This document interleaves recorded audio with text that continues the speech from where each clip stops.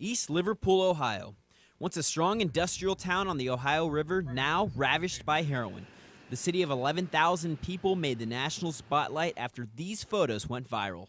And just the reality of it is that this is happening every day and it needs to be addressed. I rode with the East Liverpool Police Department twice to see firsthand what they experience.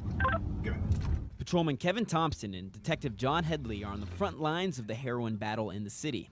And these men are dealing with more than just heroin. Fentanyl and carfentanil run rampant through the streets of East Liverpool and the entire state.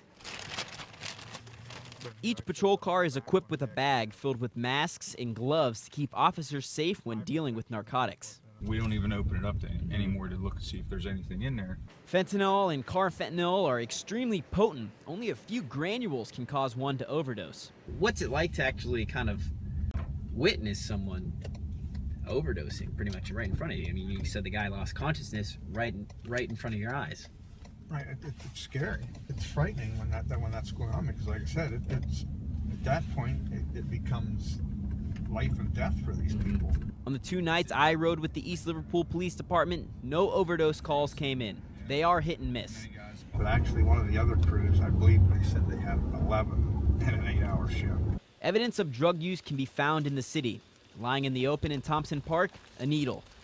Police immediately dispose of these when they're found. Some properties, which police tell me were notorious drug houses in the city, are now condemned. I even watched the police investigate what they call a suspicious car that was in a neighborhood where they've seen a lot of drug activity. No narcotics found, just bullets. Police say when they are out dealing with drug-related calls, they never know what to expect. I just know that I have to go and do what I have to do to try and make sure they get help, and at the same time, be careful. In 2015, a record 3,050 people died from drug overdoses in Ohio.